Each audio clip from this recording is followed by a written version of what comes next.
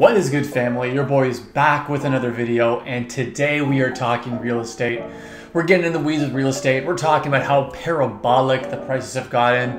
We're also going to talk about different strategies on how to prepare and save for a potential real estate investment.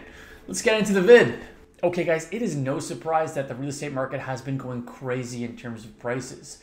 We're seeing astronomical new prices with inflation and low interest rates being all recipe for that reason. It's gotten so bad that Canada has got the second most overvalued real estate market in the world, and the US is in and around 10th place. You know, today there is a massive difference in household income relative to these real estate prices. Going back to the growth, we've seen in the past couple of years that the real estate prices have grown 30 to 42% faster than that of household income. These are huge gaps that are now preventing, new buyers, that preventing folks from getting into the housing market because of the price.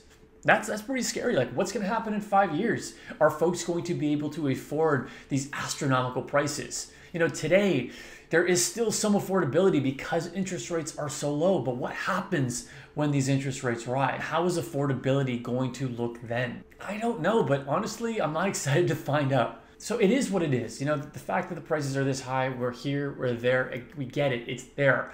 But like, what can we do? What can we do about it?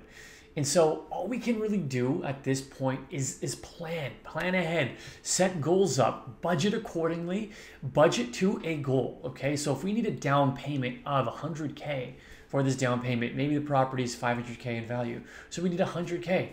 How much do you have now? How much are you saving per month? Are you staying frugal? That is the only way for you to hit that number, is staying frugal, putting the plan on paper, and going for that goal. Without a plan in place, and without frugality to guide that principle, you're going to be left always trying to figure out how to get that household. So guys, are you buying a home? Are you saving up? Are you staying frugal?